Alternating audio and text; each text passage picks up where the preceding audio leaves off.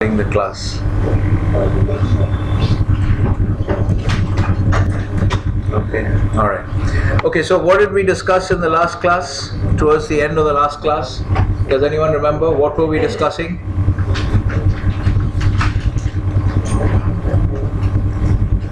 I think if we look at session outlines, yeah, so we discussed these concepts. Please make sure you read up a little bit on Occam's razor. You should understand this principle. It's a very important principle. It comes into play in many aspects of life. Okay, WeWork, there are some further developments. The CEO has been kicked out. You've noticed that. SoftBank, all these things, and you learn when you watch all this stuff. You see SoftBank they had already put in $10 billion. So when you borrow a lot of money from someone, he is the one who is nervous, not you, because if you get into more trouble, he has to pump more money into you to keep you alive. So this is what happened with SoftBank. They pumped 10 billion into WeWork earlier. Now WeWork has gotten into trouble. Now they are pumping in another 10 billion. So the CEO is out. So there are all kinds of, when you watch all these stories, you should see all the corporate governance. You've heard about corporate governance? Because they have to buy out the majority share from the CEO. There were some agreements. Yeah. So he owned the shares. The guy called Newman, right? So he owned the shares, and so they had to buy him out because they wanted to take control of the company. But the main problem is they're already pumped in 10 billion, so that was too big a loss to take. So they're basically, what they're doing is they're doubling down. See, this is the same as when you buy something and it falls in value. Instead of cutting your losses, you're buying more, because the loss is so big you can't afford to take it, right? So they're doubling down. So watch all these things and think about all these aspects, corporate governance issues. And in this particular company, you guys have heard of governance, corporate governance? Yes. You're doing some courses on ethics and all that. So this is pretty big right now, corporate governance. And so this is actually a classic. So you should study the WeWork story in greater detail. You'll find lots of discussions on the Bloomberg Technology programs and other places. Study the WeWork case as a case. It's one of the worst cases of governance, because all kinds of shenanigans were going on. Related party transactions. You know what related party transactions are? Like if I'm the chairman of the board of a company and I'm giving some fat cat contracts to my brother, to my cousin, so this is not allowed. You can't have related party transactions. So there's a conflict of interest. So all these kinds of things, all this kind of shenanigans were going on in WeWork. So WeWork is a very good case of how not to govern a company. So do read up on that. This is how you build up your experience, right? And you connect it to, okay, so we discussed Vega versus, we discussed the meaning of eyeball in detail, and we looked at the changes in how the Vega is longer for, Vega is higher for longer dated options. So all these things we did yesterday, the previous day. Okay, so now we are looking at another topic, which is understanding that this is just not a strict relationship. This I've already written. This is not a law of physics, okay? When we use this expression, what we mean is that this is not always true. This is true pretty much of every relationship that you look at in finance, okay, and economics, is that you can't rely on this. There's only one law in economics which always works, which is that people respond to incentives. Okay, human beings respond to incentives. That's why socialism fails, because human beings are selfish and they always try to maximize their own benefit, and they always respond to incentives. If you give them incentives, they'll respond to it. So it's the only law of economics that always works, and the rest of the laws are not necessarily guaranteed to work all the time.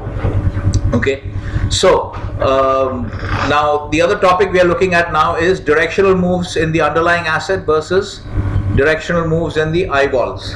Okay, we already know what the relationship there is. Okay, where is our... Right, so today we have changed the ticker a little bit just for fun. Did any big event happen from a governance perspective at Oracle recently, last 10 days or so? Yes, Shuchi said something. Not the owner of Oracle, the CEO of Oracle, the co-CEO of Oracle, Mark Hurd, who's one of the leading, one of the big well-known figures in technology sales. Okay, he's a big marketing guy. He was earlier with HP and all that. So Mark Hurd died at a very young age. He's 62 or something. So he died. The owner of Oracle is, well, not the owner now, is the ownership is dispersed. But who's the founder of Oracle? You're graduating as business students. So these are all iconic names. It's like you don't know who's the founder of Microsoft. If you don't know, if you don't know who's the founder of, it's like you don't know who's the founder of Apple and who's the founder of Microsoft. You don't know these. I'm sure that also who's the other guy along with Bill Gates who founded Microsoft? That also you don't know. Paul Allen. So Paul Allen passed away. Okay, few days back. Okay. So anyway, so these things. Go to YouTube and watch a movie called. It's a very nice movie. We were shown this movie in 1988 when I joined Ahmedabad in our first year. We were shown this movie, and it's still a nice movie. I think it's called In Search of Excellence. I'm sure if you look at, I'm sure you can find the PDF also. It's by Tom Waters and Waterman, Tom Peters and Waterman or something like that. So a couple of guys from McKinsey wrote this book. It's a very well-known book in strategy. It's that old, okay? In 1988, it was already a well-known book. But there's a film as well. We were shown this movie, In Search of Excellence. So you can see all these, and those lessons I think are still valid. Okay. So these are all the. So founder of Oracle is Larry Ellison. Okay, so Larry Ellison is one of, for those who are going into sales, you saw that guy who came from Oracle in your HR conclave.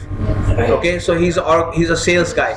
Oracle is well known as a very hard charging sales organization, the very effective sales team, because now they are struggling because they did not go into the cloud fast enough.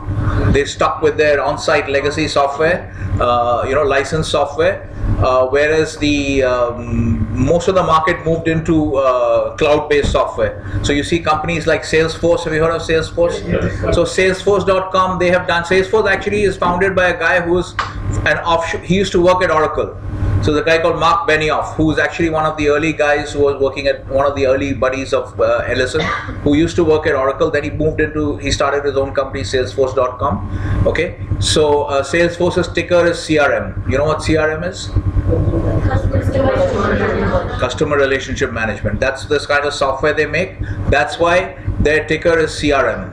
Okay, so Salesforce, if you look at the Salesforce chart versus the Oracle chart, okay, you'll see there's a big difference. Salesforce has outperformed significantly because the market has moved significantly to the cloud, and Oracle is actually late to the cloud. Okay, and in fact, recently there was one big event that happened. Amazon used to run their entire e-commerce business, okay, on the Oracle cloud, but now they have just shifted it onto their own cloud. So that's a big blow for Oracle. Okay, so all these things. So when you watch all these things, if you keep track of all this news, there's a continuous series of lessons coming to you from strategy, marketing, technology, finance, everything. So this is how you have to look at the world of business, because nothing comes in a silo that, okay, I'm now giving you only a finance problem. It doesn't work like that. Okay, so most of the time you get problems which are all mixed up, with different domains all mixed up together. So you have to watch. Unless you keep on monitoring business news continuously, your understanding of the business world will not develop in the way that it should, right? Because you're MBA students. Remember, you're MBA students. People expect from you certain things: good communication skills, familiar with office productivity software. Okay, then also being able to look at, most importantly, being able to take a strategic view, being able to look at a business from a strategic perspective, looking at all the different domains, the marketing aspect, the technology aspect, the finance aspect, okay, all these things, looking at the supply chain operations aspect, looking at it, being able to integrate all these aspects and look at a business like that. That's what people expect from MBA students, right? So these are, because remember, you're not a hardcore programmer. Okay, so therefore the skill set is different. So you have to make sure that you develop that skill set. Is this clear? Okay. A lot of non-finance lectures, but I think these things are important from time to time to be properly oriented. Yes. Okay, so we have Oracle now. We have the chart of Oracle. What was I saying? Why did I get into this long lecture? Okay. Yeah. So the next topic that we are actually going to discuss is this concept of the directional, what is the relationship between the directional moves in the underlying asset and the directional moves in the eyeball charts, okay? So here you have an easy way for any of your symbols. You can just enter it, at least 2 years of data you'll get, okay? You can see the relationship, you can see the blue mountain chart being the underlying asset, this is the Oracle stock price, and the red line being the eyeball, okay? So you can see this. Now, what we say in the market is that generally we expect, let's look at this chart. So I've given you this hyperlink, okay? We can open, this is all in your notes, okay? So let's look at this, yeah. Let's look at the point that they're trying to make. You can read all this. So what they're trying to say essentially is, this is, again, as I said, this is not a law of physics, but generally we expect this. The market expects something like this, that when the market drops, the eyeballs, when the underlying asset prices drop, the eyeballs will go up. And when the underlying asset price, sorry, what did I say? Yeah, when it drops, so the relationship is inverse. When the underlying asset price drops, the eyeballs are expected to go up. And when the underlying asset price rises, the eyeballs are expected to fall, okay? So as I said, this is a very general kind of relationship. You can't rely on it, okay?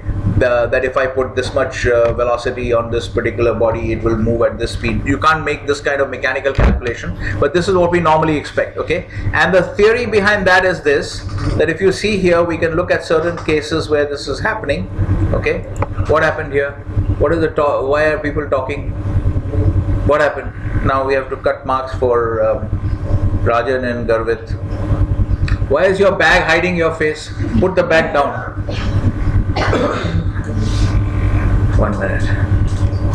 I haven't deducted marks for a long time. Not that I want to, but you are leaving me with no choice. Okay, what is today? Today is 25.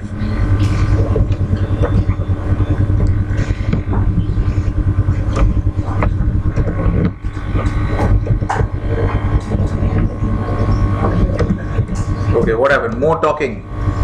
No talking. I don't want to hear any talking. Anybody looking here and there, looking at, you have to look at me. And you have to be intently following what is going on in the class. Okay, guys, so now this is what we are, this is the relationship that we are talking about. As you can see here, as for instance, I'm just giving you one example. So obviously this is not a foolproof kind of example, but I'm just giving you some examples here. You can see as the market falls here, as the underlying asset falls in value, the eyeball rises very sharply. Can you see that? Yes, sir. Okay. And if you also look at the numbers that these guys have crunched, this is from the SIBO website. Okay, this, as I told you, is a very good website, very reliable website. You can study from here. Okay, anything that is here is going to be reliable. Okay. All right. Now you can see here, look at this. So when the S&P is up and the VIX is down, okay, this is what they're finding out here. Okay. So this inverse relationship that they're finding. So this is what they're trying to document, that when the stock index goes up, the VIX tends to fall. The VIX is basically the vol index for the S&P 500. Okay, you know that we have the India VIX as well. So VIX is a trademark. Okay, so VIX is trademark, I guess Standard & Poor's or somebody, I don't know who owns the trademark, but it's one of these companies like S&P. So they have licensed this trademark to the NSE. Okay, and the NSE is now publishing the India VIX index. You can chart the India VIX here as well. If you go here, I hope everybody has a subscription by now. Okay, you can actually chart the India VIX here also if you want to examine. So the India VIX is meant to be related to the Nifty 50. I think this India confuses the system. Oh, okay. How did this happen? I forgot to even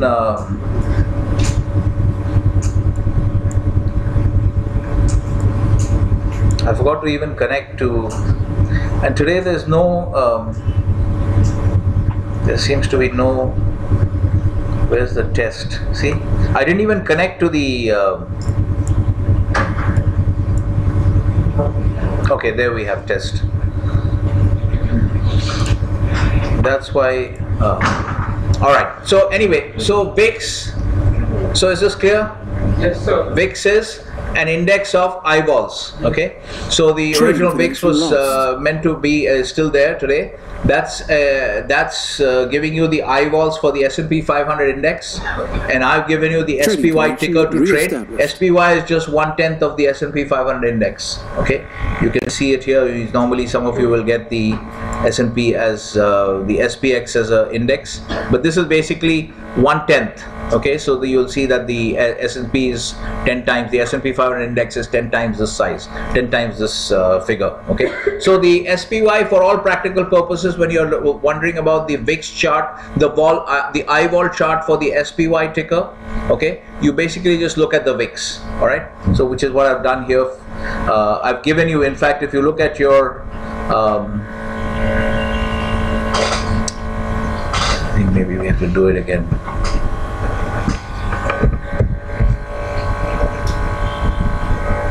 Yeah, so here you see you can get India VIX as well. All right, and you can get, this is the SIBO Vol Index. All right, so this is the VIX. As you can see, the VIX gives you the eyeball chart for the S&P 500 index, for the options on the S&P 500 index. And so for all practical purposes, your SPY ticker, which tracks this index, you can use the VIX charts. You'll get lots of long-term data for that. So, and be aware that India VIX is also available for comparing it to the Nifty 50 index. Okay, so this is a case of licensing. Once again, you see your intellectual property laws, you should be able to connect it. Okay, that there is a legal aspect involved here when you're licensing an index.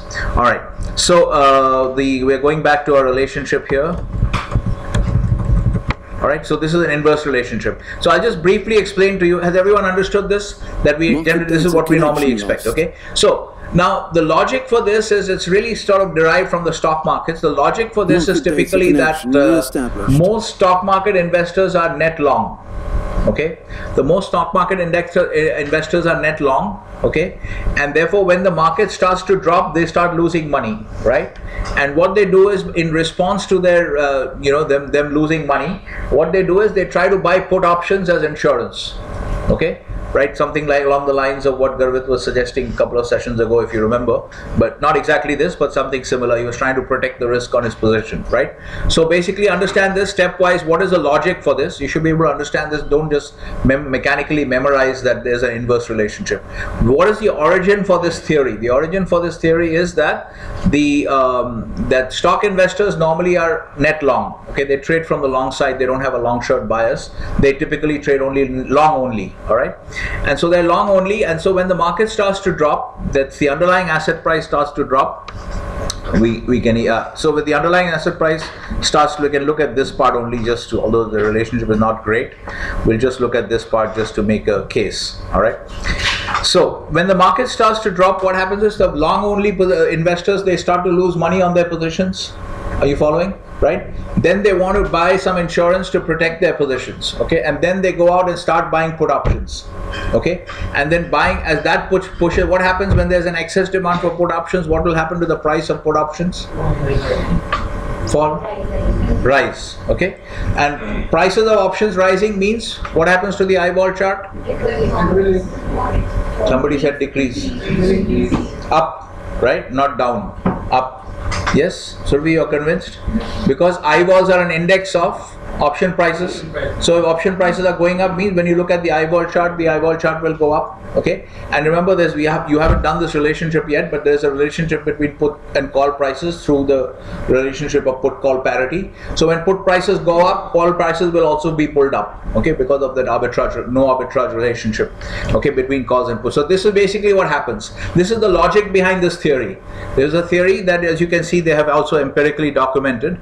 This is what they've empirically documented, okay, for a particular period. But again, remember this, that this I'll just come back to this. Okay, so the theory, first understand the theory. Why is there an inverse relationship? Because stock investors are net long. When the market starts to drop, they're losing money. So what they try to do is they try to cover their losses by buying put options as insurance. Is everyone clear why, if you are net long, if your underlying asset position is long on stocks, okay, long on equities, then when the equity market starts to drop, the kind of insurance that you're going to buy if you're buying options is going to be buying put options. Is everyone clear about that? Okay, that you're not going to buy call options, right? So you buy put options, and then that pushes up the price of put options, which essentially means that the put option eyeball goes up, okay, and then the call option prices also go up, so the eyeball index goes up, right? Okay, is this clear? All right, so this is the logic. Now I'll just mention one more thing very briefly, which is we should mention. I think it's a very important point which many people don't emphasize, even serious academic discussions also, we don't emphasize this. Now let's use this chart, okay, to understand certain things about the empirical analysis in economics and finance and in social sciences generally, okay.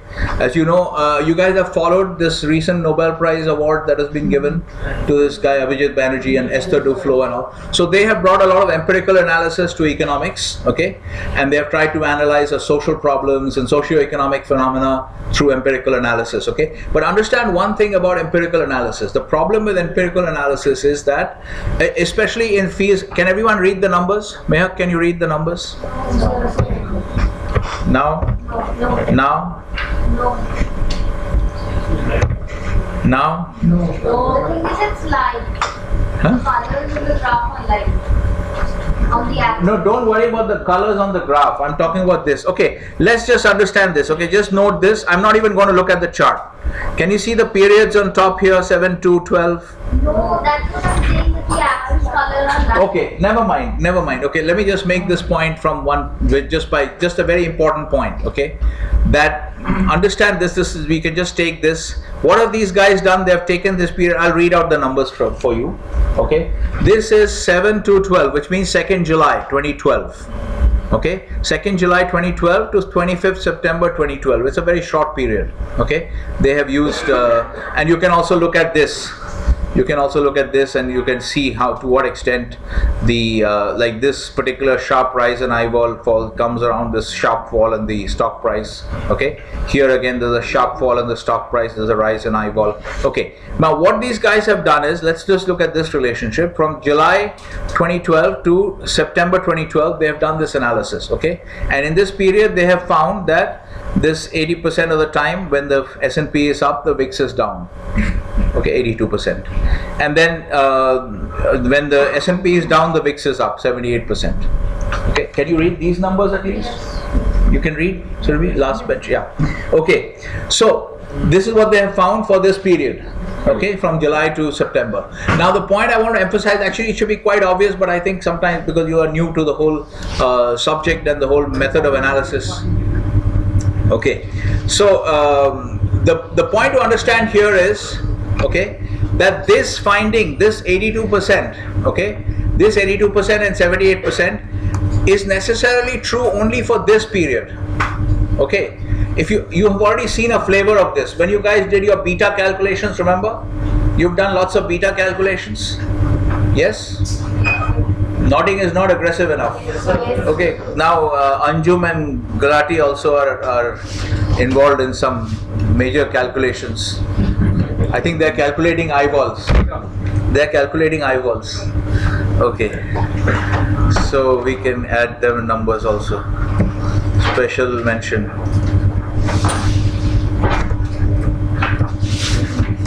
Okay. All right.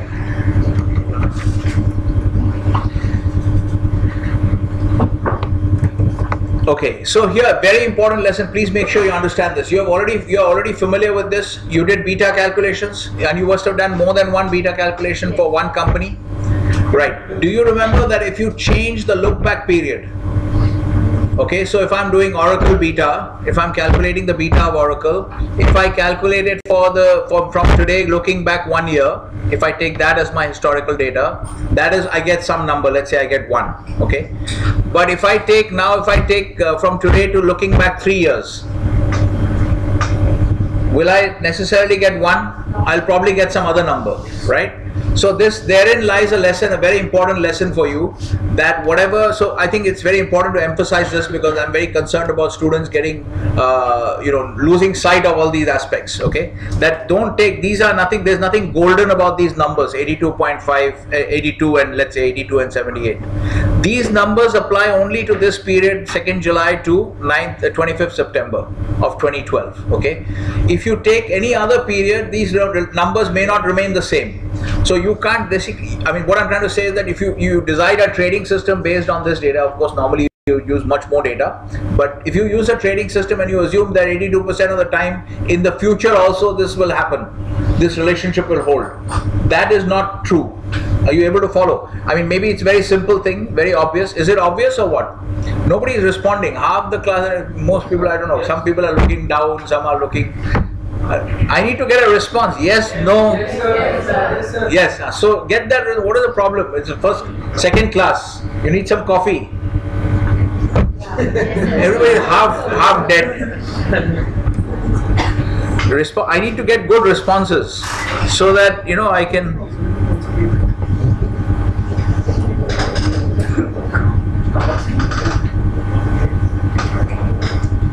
Tata coffee is good.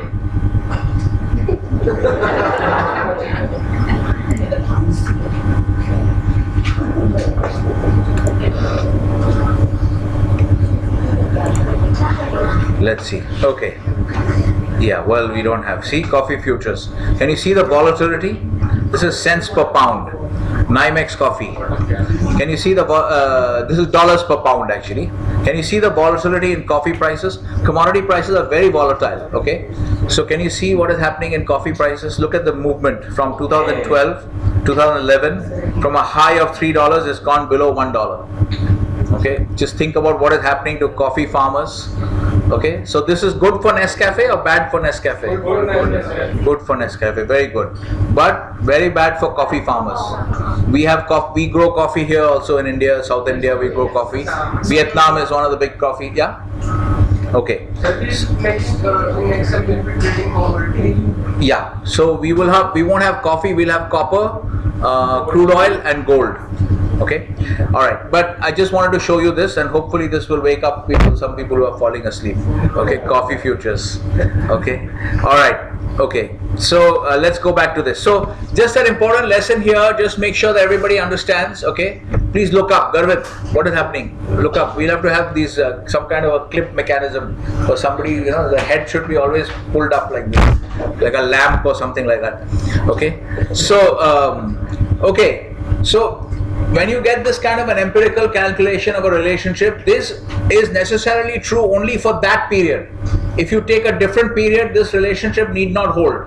So don't become enamored of this, that oh my god, there's a 82% relationship, 82% of the time this relationship works, so I can design a trading system based on this. So I just want you to be careful that these kinds of this is true in this is not true in the hard sciences. In the hard sciences you can rely on it because the items that you're measuring are stable. Okay, but in marketing, because you're dealing with consumer behavior, okay, you're in economics, in finance, all these cases you are essentially dealing with the same kind of problem, erratic human expectations, human behavior, okay, which is not stable, okay, not reliable. So therefore be aware of this problem. Is everyone clear about what I'm trying to say here? Okay, just a lesson. I mean, I'm not going to ask you in the exam that what is this, but these are things, some of the most important learnings are actually not things which I can ask you in the exam. Okay, that's why I say that exams are not really a big thing. But if we are giving you degrees, then you need to have exams. If you're happy to give up the degree, then I won't give you exams. Okay, so it's a great system actually. No attendance, no exams, no grades, but placement. Yes. No, but 1 minute. 1 minute. No company will hire you because you have no more crutches. It's much worse for you. Now you have no crutches. You can't point to your grades. You can't point to this whatever I got A+. The company will only evaluate you based on your knowledge. Yes? Intense interviews, right? Companies will gauge you based on their knowledge, on your knowledge, and your knowledge comes out in your body language. Your confidence comes out in your body language, and confidence comes from hard work. WhatsApp will not give you confidence. Okay? So, okay, remember all this. Now, I don't know why I keep getting lost in how did I even get here? I don't know. So this actually happens. This has actually happened. There was a guy who worked at Ashoka University, and Ashoka University was founded in this way. Okay. In which way? So, okay, we'll do it later. We'll do it later. Okay. No, I don't want to discourage him from making a point. Give him a mic. Let him make a point. The whole point of coming to class is being able to make your points and ask your questions. that guy went to a village for a marketing 1 minute, guys. Please be quiet. Be quiet. Now make your point. That guy went to a village for a marketing activity, and he observed Mic. hundreds of kids around there. Again, you're putting the mic through the mic. Voice. Hundreds of kids there who were without job, without any skill. So what he did, he went back to the boss and convinced him that can we train these kids without any degree? We will just train them in skills, and if we found them that the skill they want them to acquire is successful, we will provide them a job. Okay. And after 5 years of experiment, 100% of the kids were skilled in a manner which was more than required. So they all joined Ashok Leyland. All of them. Okay. Yeah. In fact, very good. So in fact, the same thing is happening in the US now, because in the US there's a tremendous labor shortage because of how hot the economy is. So the same thing is happening. One of the things that the Trump administration is doing, they're launching corporate partnerships. They're tying up with, like, Google is one example. Google is actually training 100 school kids. Okay, school or high school, college, high school kids, not college. Okay, high school kids, and they've taken them into an internship program, and if they clear the internal Google tests, they will be hired into Google. Okay, so the same thing is happening. As you can see, actually this is really happening in the corporate world. Facebook, I told you, Sheryl Sandberg very famously said, we don't care about, she's herself an MBA from Harvard, but she said you don't need an MBA in the tech world, and she said that we don't care about what degree you have, we care about what you can do. All right, so this is already happening. Facebook, Google, you know what they do? They have these sport coding championships. Sport coding is basically programming. Okay, there's a Russian guy who's won this for the last 3-4 years. So they have these sport coding championships, and Google and Facebook are going there and offering them like $250,000 salaries to the top ranked players, top ranked coders. Okay, so you don't get from class 10 or class 12. If you're a top-notch coder, you can go straight into one of these tech companies at a very high salary. Okay, so basically what's happening is this traditional model of education, which in our country we have completely destroyed because we have totally mismanaged it. So everything, education has to always be about knowledge. It's not just when postgraduate, when you're going for your company jobs. From the beginning of your learning, from small kids, education has to be about knowledge and being productive. But that's not happened. Even in the US, in many colleges, they're not really learning any skills. So that you should also understand that thing is changing. The corporate world is now basically bypassing the higher education establishment in many ways. So this is also something that you should be aware of. Okay. So anyway, lots of long lectures which have nothing to do with finance, but still these I think are important for you to be aware of. Okay. All right. So next topic. So this, you understand that this is not a law of physics, okay? But just be aware of this, and that's why we have given you this what people look at usually to illustrate this point is the relationship between the SPX. SPX is nothing but the S&P 500 index and the VIX index, okay? Everyone clear? Any questions? No questions? May I look up? Clip, I need somebody invent some kind of a machine, where certain people, we will just put them like this, the neck will be always upright, it will not be able to go down. Okay, so all right, relationship. Okay, this is not a law of physics, remember that. Okay, next point, next topic, option payoff profiles and option profit profiles. Okay, so understand this basic difference in the terminology, because when you're buying an option, you are paying a premium. Who was talking to me the other day about, I was giving the example of car insurance. Was it Garvit or somebody? After the class you were discussing? Yeah. So always remember, if you ever get confused about option premiums and things like that, always go back to your car insurance example. The car insurance company is the option seller, Okay, they are collecting premium from you because when you buy car insurance, you have to pay out premiums first to the car insurance company, and then if something happens to your car, then you can go and make a claim. Okay, so your making a claim is just like the equivalent of exercising the option. You understand that? Yes? Everybody? Yes, sir.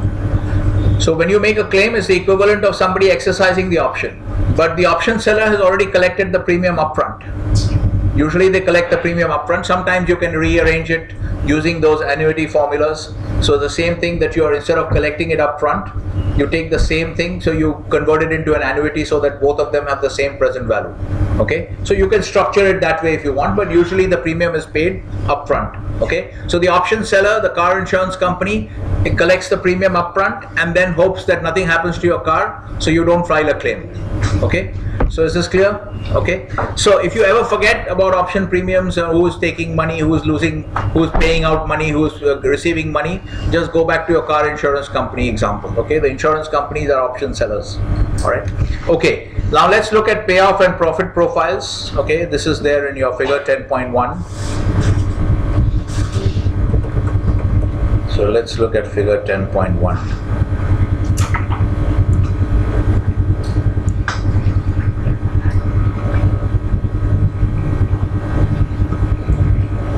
Please make sure you're doing your readings, the readings that I've given to you in the notes. Okay. Okay, 10 point, yeah.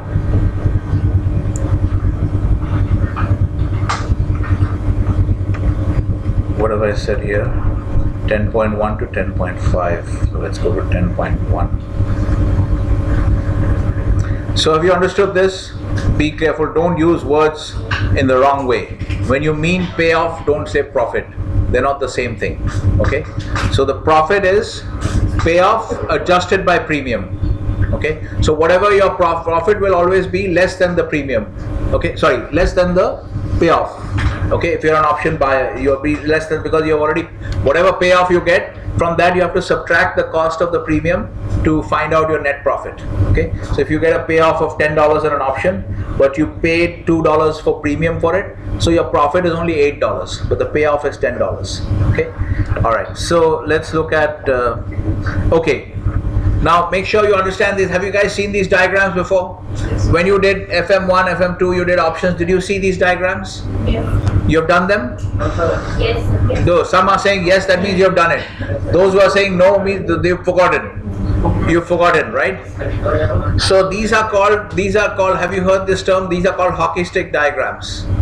Okay? So what kind of hockey are they referring to?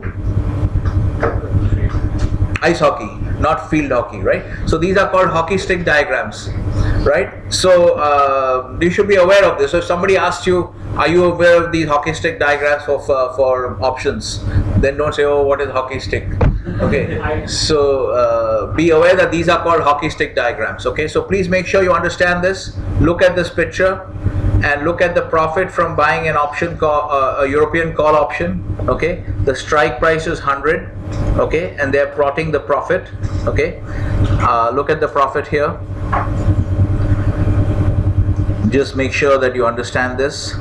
So the strike price is 100. You have bought from buying a European call. Okay, please tell me if I'm going too slowly. If all of you guys have understood this already, then we don't need to cover this. Do I need to cover it? Yes, sir. Yes? Okay. All right. So just understand why this chart is like this. Okay. So on this here you have the profit and then you have the stock price. This is we are talking about European options. So these are actually expiration diagrams. Another thing you have to understand about hockey stick diagrams is these are expiration diagrams usually. Okay, the hockey stick shape comes in during expiration. Okay, so we are talking about different scenarios. How do we construct this chart? This line is basically just constructed by joining dots. And how do we put up each of these dots? How do we plot each of the dots? Okay, let's take one dot. Let's take 90. So these are expiration diagrams. So understand that these are expiration diagrams, which means we are talking about scenarios where I bought a 100 strike call. Okay, I paid $5, and then at expiration, The stock price is 70, 80, 90, 100, 110, etc., etc. So I consider all these scenarios and I see what is my profit, and then I plot the profit against that. Okay, okay. It's just like any other XY graph. All right. So when the stock price is 90, I bought a 100 strike call. Will I exercise the call? Ritesh? I bought a 100 strike call and the stock price at expiration is 90. So will I exercise the call? 1 minute, 1 minute. Let them answer. No? Why not? Because it is higher. Because it is higher. What is higher? What is 8? So the strike price. Strike price is higher than what? 1 minute, guys. Please be quiet when I'm asking questions. Yes? Then the expiration price. Then the expiration price. Well, actually what you should be saying is market price at expiration. If the stock price, the strike price is higher than the market price of the underlying asset at expiration. So it is cheaper for me to buy the underlying asset at 90 in the market rather than exercising the option and buying it at 100. That's how you should be answering this kind of a question, because remember, you have to always answer questions for your own mental training. You have to answer it as if you are talking to a computer. Okay, you can't just give one way answer. Human beings may understand, but computers won't understand. If you train yourself to talk to a computer all the time when you're discussing business related matters, it will sharpen your thinking. Okay. All right. So when the stock price, so 90 is clear to everybody. So I don't exercise the option. So what is my profit then? What is my P&L? Let me not say profit. What is P&L? You understand? What is my P&L? Huh? Premium. Who said premium? No, I'm asking you, what is my P&L? Like if I buy dollar Swiss at 99.70, $1 million Swiss, and I cut my loss at 99, what is my P&L? It'll be some loss number. Okay. So in this same way, I'm asking you, if I bought this 100 strike call and the market price at expiration is at 90, and then I paid $5 premium for it. So what is my P&L at expiration? Sorry? 15 loss. Okay. Anybody else? Any other loss number? Like bingo, we can go around and have loss numbers. Anybody, any else? Shreya, what is the number? 15 loss? No. 5 loss. Okay, is this clear? Okay. So 1 minute. Now Gulati and Anjum, we have to deduct marks again. They are becoming very active as a group. Again, you are discussing. Sir, जो आप बात कर रहे थे, question से पूछ रहा था मैं. No. I don't know what you are doing. Then you come somewhere else. You come and sit next to Mehak. Come across since you are on the outside. Come, don't. Sir, in this case, the premium. First, let me increase their premium. 1 minute. Sir, question ही तो पूछ रहा था मैं. 1 minute. To the power 2. 1 minute. I can't even see the caret sign. To the power 2. Okay. Gulati, come and sit. Come and sit next to Mehak. What is the time?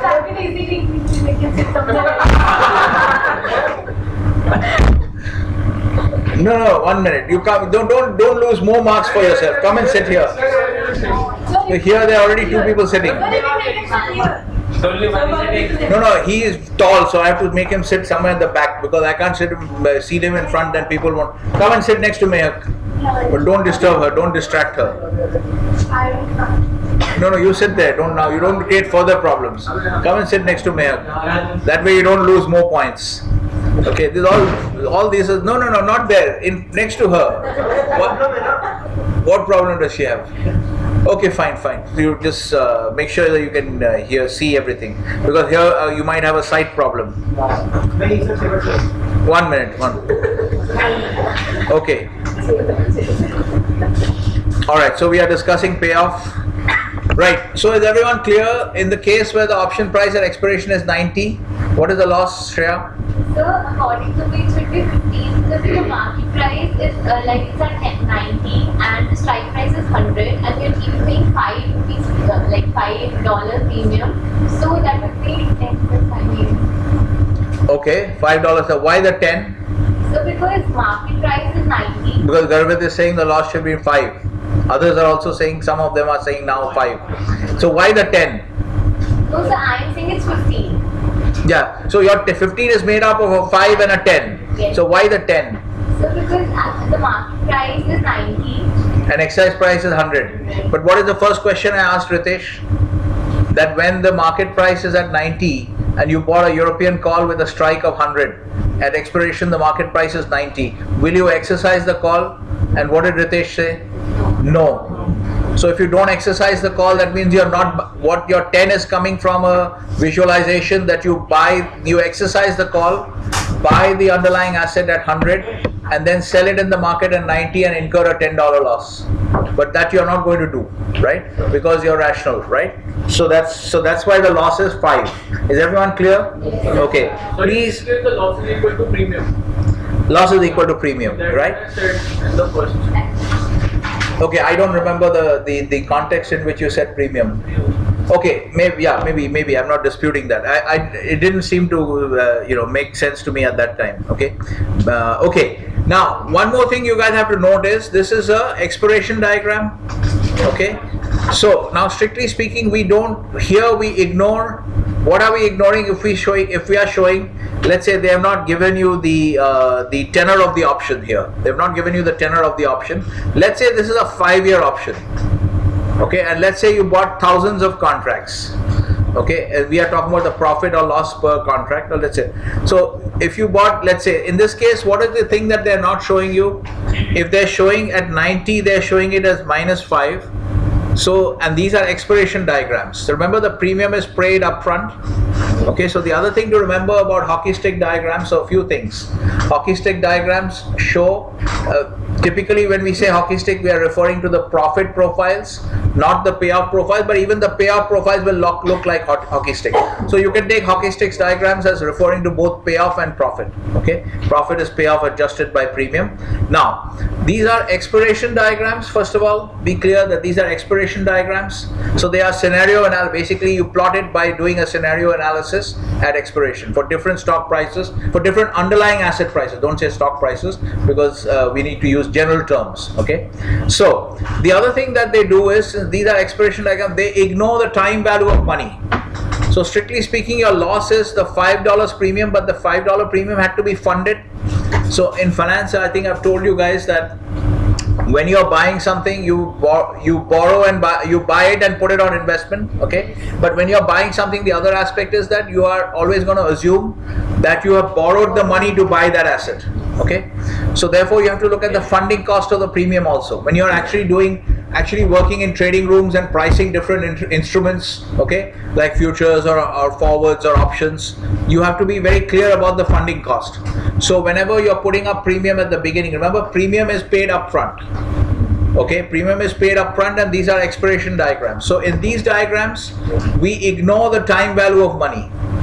But strictly speaking, your loss is actually 5 multiplied by the 1 plus I factor for that period. Okay, whatever the period of the option is.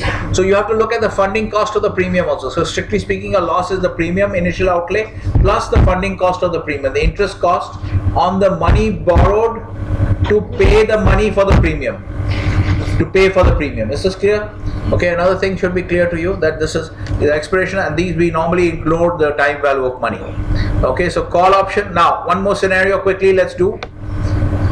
So when the price is 120 at expiration, what do we do? First question we have to ask is, yes, Golati, when the price is 120 at expiration and we have bought a $100 strike call, what do we do? Do we exercise the call or not? Yes, sir. We exercise it. And what is the profit on the exercise? 20. Okay, and what is our net profit? Well, actually the payoff is 20. In this case, we'll say the payoff is 20 and profit is 15. Okay, we have paid 5. Okay, ignoring the time value of money. So you will go from here and you will plot a 15 here. As you can see, this is kindly around 15. Can you see that? Okay, all right. So this is how this chart is created. Okay, so if you ever get lost, you create it like this from first principles. This is what you should know. You should not memorize stuff and just remember that, okay, this one looks like this and this one looks like this. You should be able to construct everything from the basic steps, through the basic steps from first principles. Okay, call option payoff profile, it looks like this. And over time, as you play with this, okay, you have to remember, you have to keep on tinkering with this and playing with it until you become fluent in it. Okay, that is your comfort level, whatever amount of time it takes you to become fluent in it. Your job is to become fluent in it. Okay, so as you keep on doing it, then eventually it will just become second nature, because the moment you see it, you will recognize it. Okay, all right, so call options, all this stuff you have to read. Okay, make sure you read everything and understand. Okay, what is this? Put option. Okay, profit from buying a European put option. Okay, let's see. So strike price is 70. Okay, let's say at expiration the price is $50. Okay, so if at expiration the price is $50, okay, and you have bought a 70 put, so what is happening? Are we making money, or yes, Anjum? If I bought a 70 put and at expiration the price is $50, what did I say, $50? I bought a 70 put. Okay, so this is how we speak in options. We say that, we just say the strike is 70, then we say I bought a 70 put. That means the strike is 70. So I bought a 70 put, and when at the expiration the strike the underlying asset price is $50. So am I going to exercise my put or no? No. One minute. Only Anjum should answer. One sec. Yes, I'm going to exercise the put. Why? Explain logically, stepwise, just like I answered Ritesh. I was coaching Ritesh how to answer. Explain to me logically, stepwise. I'm a computer, I don't know anything. Explain to me why I should exercise a 70 put when the underlying asset price at expiration is $50.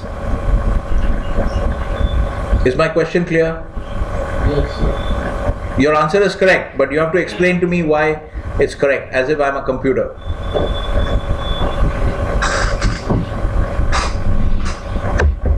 Yes, okay, Tanya, let's give her the mic. Give her the mic. Yeah, tell me stepwise, why should I exercise the 70 put? Yeah. So because the share price is 50 and we have a put option of selling the shares at 70. So we'll be making a profit of 20, but here the premium is given upfront, so we need to adjust that premium. Okay, so actually one more thing which you should have said, which a computer will not know, that is the put option gives you the right to sell the underlying asset at the designated strike price. Okay, so by holding a 70 put, I hold the right to sell the underlying asset at 70. So when the underlying asset is at 50 at expiration, by selling it at 70, by exercising the put, and then further buying it back in the market at 50, because remember that's how you close the profit loop, right? You should not have any positions left. Okay, you should be square. So I can make a clean profit of $20.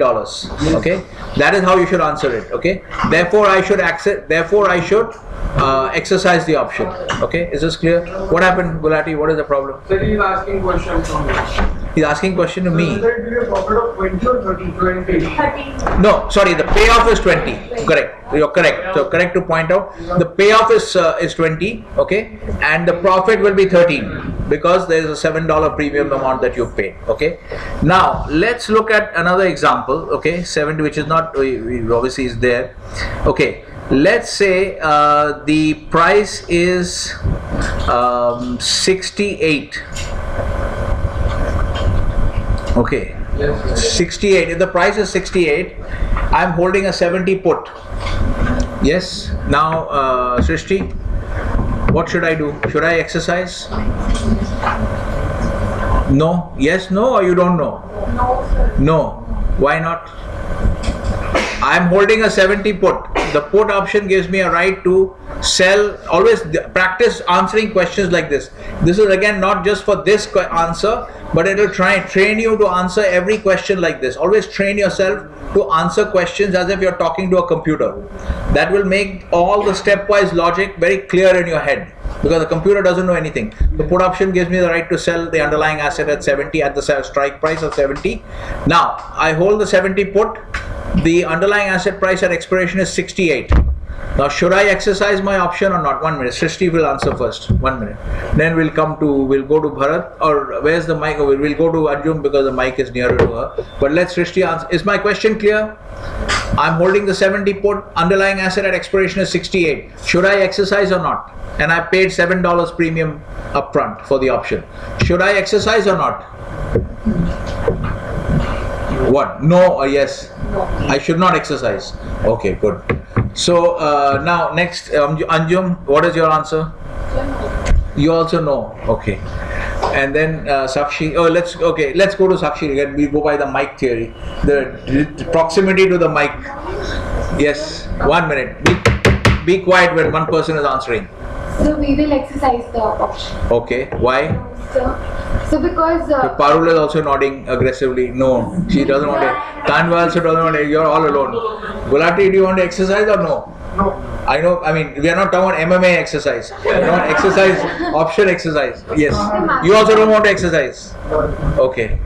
so if the share price is 68. Bharat is 1 minute. So Bharat, you want to exercise?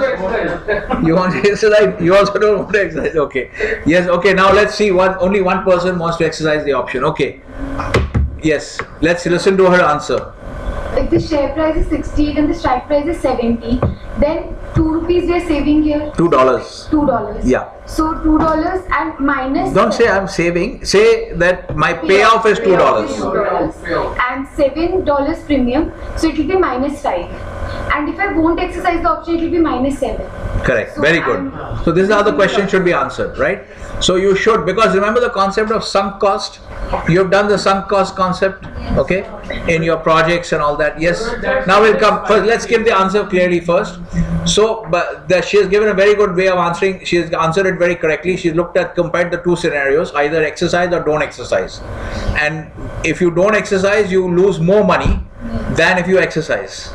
But sir, the price is 1 minute. Is this clear first? Yes. Okay. Now we come to the problems with the disagreement. Okay. Give them the mic. Give them the mic. 1 minute. It's not the expiration date. No, 1 minute. This question is not acceptable because I have already made it clear. These are expiration diagrams. Okay. So I normally never say question is not acceptable, but if we are talking about dogs, then again you're asking, is this a dog? So this doesn't make sense. Okay. So these are expiration diagrams. Okay. Yes. And then she is right. Then she is not. So, but this was always obvious. These are expiration diagrams. What was I saying? When I repeated the question multiple times, I said the option strike. I'm holding the 70 put. The underlying asset price at expiration is $68. I said at expiration. These are expiration diagrams. This is clear. I don't want to discourage people from asking questions, but the questions have to already factor in the information that has been given. Okay. All right. Yes. Everyone is clear. So therefore, you compare the two scenarios, whether you are and see where you make more profit. Okay, and you choose that course of action. Is everyone clear? Khushbu, you're clear? Okay. So now, there even at 68 we are exercising. Now what is the profit? Payoff at 68 is $2 and the profit is $5. Loss is P&L is minus 5. Okay, so you will see that if you look at 68, if you drop vertical from here, it will be around minus 5. Can you see that? If you drop there and then draw parallel, it will be around minus 5. Yes. What happened? Hardik is very amused. No, I'm just making sure that everybody understands how. I just like to point out through all the basic steps so that nobody is, because anyway you guys are not very focused on understanding everything step by step. No, you're skipping through the steps. That's not good. So I want to make sure everybody understands all the steps. Okay, that's why I'm doing it through baby steps. Okay, all right.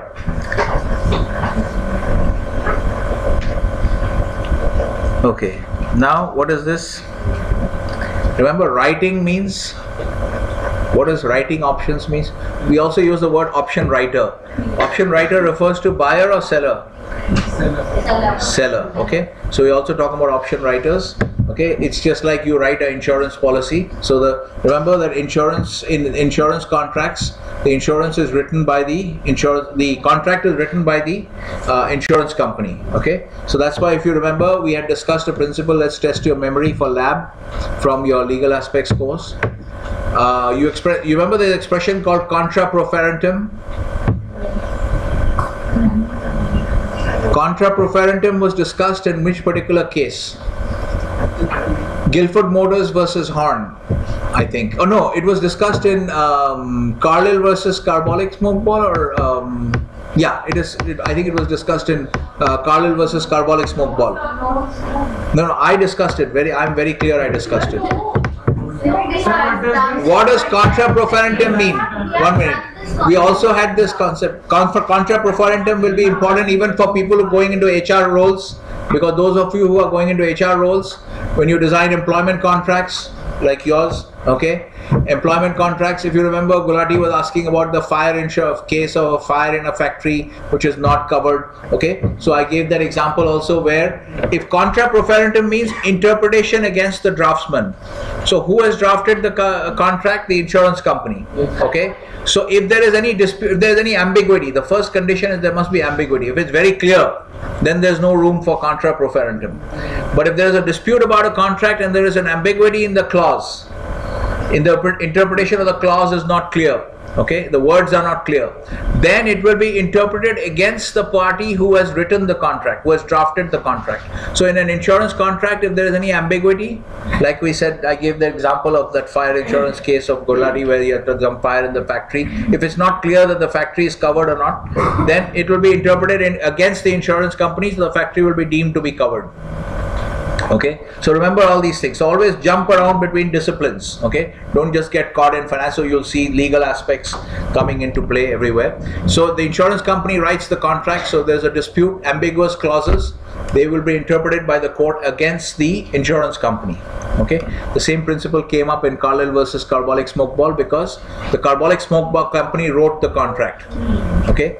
So the ambiguities would have been interpreted against them, but that principle was not applied, but it was discussed. Okay, they didn't even mention contra proferentum, but I mentioned it because that's what the principle is called. You should remember it when you're doing employment contracts. Mehak. Employment contracts, drafting of employment contracts, there should not be any ambiguous clauses, right? Okay, so what is this now? Option writer. This is the payoff profile for what? Selling of what option? Short call. So you should be able, you should revise these things. You should be so familiar with these things that you can just recognize it like that immediately. Okay. So short call. Let's look at this. If this chart makes sense, if it is properly drawn. So I sold a call at $100. Okay, and the expiration at the contract at expiration is, and the underlying asset price at expiration is, I'm just going to call it stock price because stock is a shorter word. But remember, when general principles, when you discuss, you should talk about underlying asset. Don't just say stock. Okay. Sometimes I've seen in the IPM exam paper, we are discussing a currency example, dollar Swiss, and people are answering saying stock is at stock price is so and so. Where did the stock price come from? Okay, so anyway, so you could have either written underlying asset price, or you should have written the currency exchange rate, or the currency is worth so much. Okay, so be careful, don't just use, because everywhere we are trained to talk about stock markets. No, people come to me always and say I want to learn about stock market. So but we have to talk about general principles. Okay, so so I sold at 100 call, and at expiration the underlying asset price, stock price is 130. So is the buyer of the option going to exercise? No, the buyer of the option. I am what? I am the seller. I am the option writer, so I am the seller now. Okay, so I am going to exercise. Yes, Puneet, is my question clear? I am the seller of the option. At expiration price is 130. I sold 100 call. Is the buyer going to exercise at expiration? Yes? Yes. Okay. Why? Again, give me a stepwise logical answer. Use the mic. Give him the mic. Where's the mic? Give me a stepwise logical answer. Why will the buyer answer? Why will the buyer exercise the option? Yes. What happened? Because exercise price is more. Exercise price is more. What is the exercise price? 130. Exercise price is not 130. Strike price is the same as exercise price. Exercise price is 100. So you have to be careful about what you're saying. No? The other thing that you have to notice all the time for everybody is when you speak, a part of your brain has to be monitoring what you're saying. Okay, so because we are not perfect creatures, so everybody will make mistakes when you say something, but you should be able to monitor what you're saying and then make a correction that, okay, sorry, I said exercise price, but what I meant was market price. This is okay, but to be just saying market price, the exercise price is higher, and then don't even know, you're not even aware that you made a mistake, that's not acceptable. Mistakes will be made, but you should immediately correct it by saying, because part of your brain is monitoring what you're saying. Yeah, okay. So the strike price, the market price is higher than the strike price. So why does it lead to the conclusion that the buyer of the option will, the buyer of the call will exercise the option? I want a stepwise logical answer.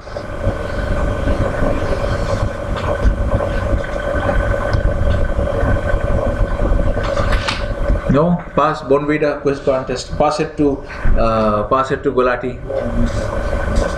15 seconds or something you get, right? Yeah. Yeah. So since the market price is 100 and the expiration price is 130, the buyer will go for... Again, you have flipped it around. Market price is 130. Exercise price is, I don't know if you said expiration price, but the expiration price. No, the market price and expiration price, there's no, then they're both referring to the same thing. The strike, you have to use the word strike price and market price at expiration. Option strike and option market price at expiration. So the option strike price is 100 and the market price at expiration is 130. Yeah. For the buyer, it is showing that he will be getting a payoff of $30 and a net profit of $25. Okay. So he will exercise this option. Okay. So the other part again which you failed to mention is that the call option gives the buyer the right to buy the underlying asset at the strike price. Because remember, you're talking to a computer. You're not talking to me or somebody else who knows all these calls and puts. You have to put yourself into that particular frame of mind. Okay. So is this clear now? Call option gives you the right to buy the underlying asset at the strike price. And here the scenario is such that if you exercise the call, you will buy the underlying asset at 100 and immediately sell it in the market at 30. That gives you a $30 payoff. Okay. And so whenever you have a positive payoff, you will, the rule is basically that when there's a positive payoff, you will exercise it, because it allows you to reduce, even in the worst case, if the payoff is not greater than the premium that you paid, it allows you to reduce the loss on the premium. This is clear? So whenever there's a positive payoff, you will buy the option, you will exercise the option. Okay, this is clear? Srishti, are you following? This is clear? Okay. Now, short put. Okay, this is a short put profile. So if I bought a 70, if I wrote a 70 put, and the expiration price, market price at expiration is say 90, then will the buyer exercise the option? Hardik? I wrote a 70 put and at expiration the market price is 90. Will the buyer exercise the option? Yes. What will the buyer do? The buyer is holding a 70 put. What does that give him the right to do? No, let him answer. What is that? Give him the mic also. That gives him the right to sell the underlying assets. At market price. Market price. At strike price. At the strike price. What is the strike price? 70. And what is the market price? 90. Okay. So if he exercises the option and sells the underlying asset at 70, then is he showing a mark to market? What is the payoff? Is it positive, negative? What is it? 1 minute. Let Hardik answer. 1 minute. Is my question clear? Hold the mic. Hold the mic like, imagine you're a baby sucking your thumb. You know, put the mic close because most of your voices are not coming through the mic. Yes. Hold the mic properly so that the mic is coming through the voice is coming through the mic. Yes. So the last question was not clear. 1 minute. You have 1 minute. You have sold a 70. What is this? 70 put. You have sold a 70 put. The market price at expiration is 90. Okay. So you're saying that the buyer of the put is going to exercise the put. The put gives him the right to sell the underlying asset at the exercise price, strike price. Yes, sir. So that means it gives him the right to sell the underlying asset at 70. Yeah, 1 minute. Be quiet. Be quiet when we are explaining something. Okay. Yes, it gives him the right to sell at 70, the strike price. What? Sir, it gives him the right to. It's a put. I sold a put. I am the seller. I'm now talking about the buyer. I'm imagining the buyer's incentives. Okay, everything is incentives. Okay, so I sold a 70 put. That means I've given the buyer the right to sell the underlying asset at 70. At expiration, the market price is 90. You're saying the buyer will exercise the put option and sell the underlying asset at 70. No, sir, he'll buy the underlying asset at 70. You cannot buy the underlying asset. See, the put option does not give you the right to buy. If you want to buy the underlying asset, you'll have to buy it in the market. Okay? And what is the market price? 90. So if you want to buy, you'll have to buy it at the market price. You can't use it. You can't use a put option to buy the option, to buy the underlying asset. Yes. So you'll buy it at 90. What? You just said it. 1 minute. 1 minute. 1 minute. What happens? Srishti is getting bored. You want to help him with the answer? You want to help him with the answer? Let him figure it out. 1 sec. Are you following what you're saying? I am only repeating what you're saying. I am only holding you to your statements. You said that the buyer will exercise the put option. So now you can't change from there. You're locked into that statement. Okay, the buyer will exercise the put option means the buyer will sell the underlying asset at 70. Now you want to buy the underlying. If you want to buy, you can't buy by using a put option. I'll not buy that. You will not buy. You will only sell the underlying asset at 70. But then you have a position, you're short at 70. What is your mark to market P&L? If you're short, 1 minute. 1 minute, don't answer. I want him to answer. You have sold the underlying asset at 70. What's your mark to market P&L right now? Sir, loss of 27. Loss of 27. Okay, good. So why did you exercise? If you had not exercised, what would have been your loss?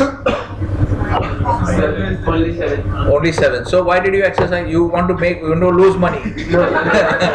I want to do all my trading with Hardik.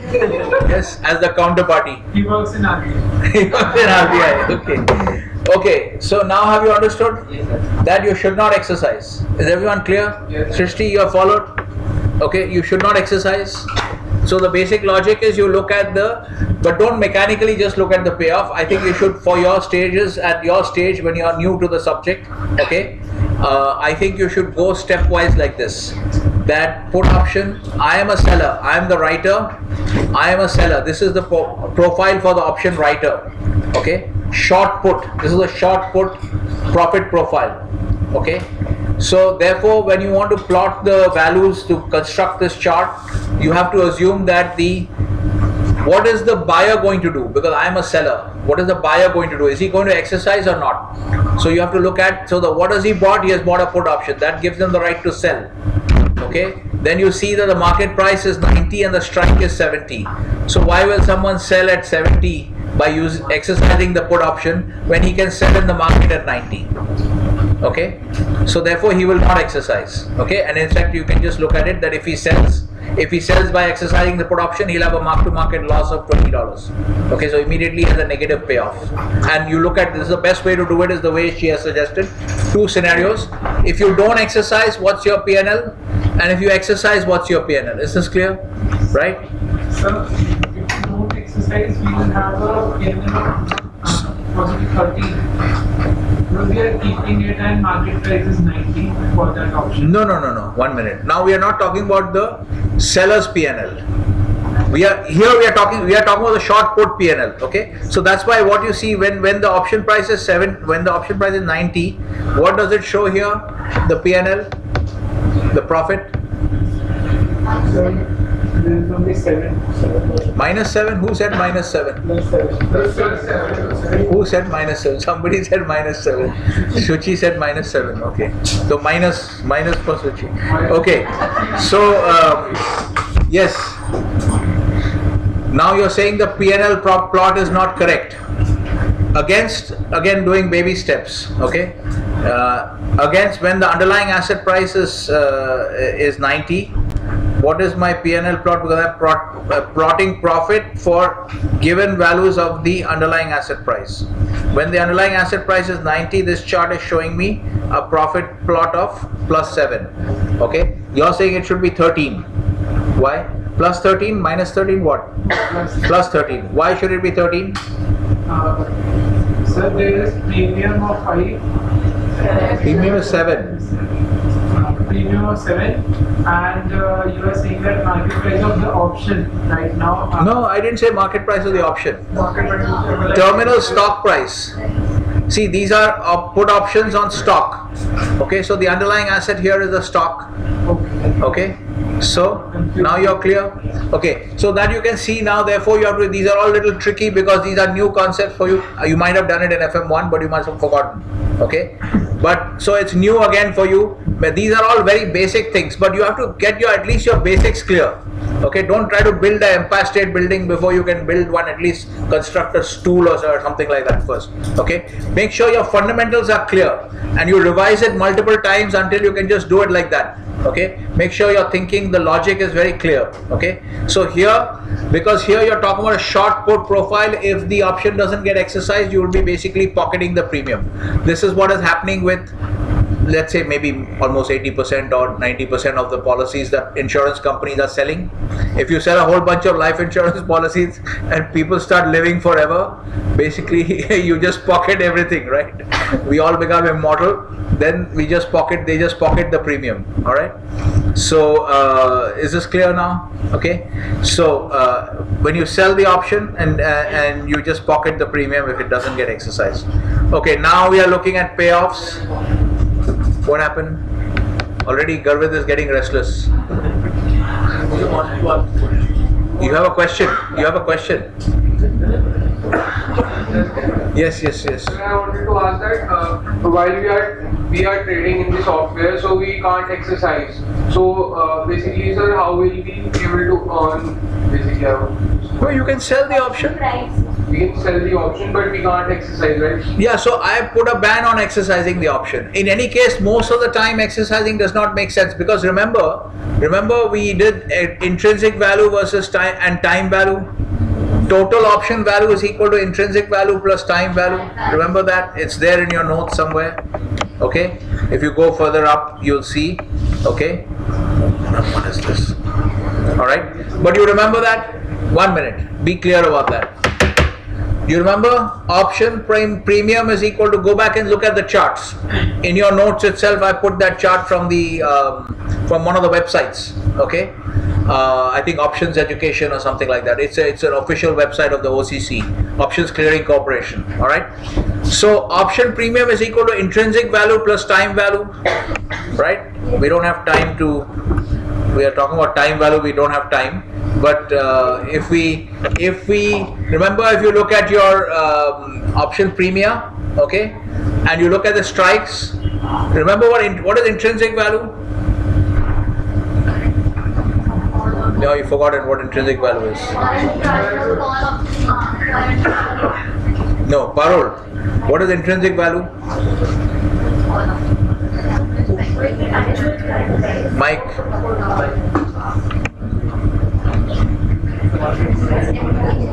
What happened?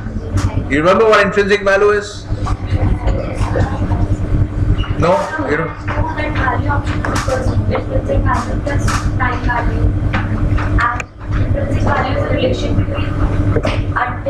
No, you are just reading from the notes. This is not acceptable. It should be clear in your head. Why do you have to refer to the notes? This is very simple stuff. By this time, it should be in your head. 1 minute, be quiet. Intrinsic price is underlying price. Not intrinsic price, intrinsic value. Is underlying price minus strike price. No, don't always, that statement may not be true for all kinds of options. You have to give it in a general English language kind of statement. Intrinsic value is basically, think of it conceptually. Intrinsic value is the profit, if any. Loss is not counted. We don't say intrinsic value is negative. Okay? So if it's a profit, or another way to remember it is what is what they've written in that website, that intrinsic value exists only for in the money options. Okay? So intrinsic value is basically, a better way to think about it is, if you can make any positive profit, zero or negative is not, zero is fine, but negative intrinsic value we don't mention. Okay? So if you can make any profit, depending on whether it's a call or a put, and where is the exercise price and where is the underlying price, can you, if you could immediately exercise the option, would you make a profit or not? Okay? Just imagine what the strike price is, whether it's a call or a put, and where is the underlying price. If you were to exercise the option, would you make a positive profit? If you have a positive profit, then that's the intrinsic value. And the total option value is equal to intrinsic value plus time value. Okay? So the reason that, well, Galvin is complaining that there are certain cases where, you can read about it in the textbook also, there are certain cases like non-dividend paying put options on non-dividend paying American style put options on non-dividend paying stock. Certain cases, rare cases where you make sense to exercise with very high interest rates and things like that. So, but in general, if you exercise the option, remember this rule, that if you exercise the option, all you're capturing is the intrinsic value. Is that correct? Yes? Because what am I doing? If I'm selling 100 call when the market is 90, if I'm exercising 100 put when the market is 90, I'm just capturing that 100 minus the 90. Okay? But that option will also have some, suppose that's a 3-month option, that will have some time value also. So that means if I capture only the $10, the option premium will typically be worth more than 10, it will be worth say maybe 12 or 13 or something. Yes, sir. So it is better for me to sell off the option, because that option price includes both the time value and the intrinsic value. Don't look outside. Okay? Is this clear? Yes, sir. Are you following? Yes. Remember this logic. Why does it not generally make sense to exercise the option? Because by exercising you capture only the intrinsic value. But the option price which is trading in the market, open your option trader here and see it. It will contain both time value and exercise intrinsic value. Yes, sir. So why not just sell it in the market and get the extra time value benefit also? Yes, is this clear? Go back and revise this. How to think about intrinsic value. Don't read from the book. You have to. It has to be internally already in your head. You should be able to just go and stand there and mention, talk about it. Clear? Any technical questions? Yes.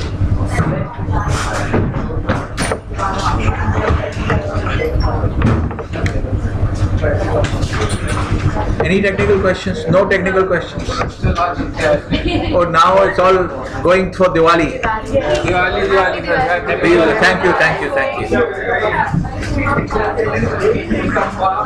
you.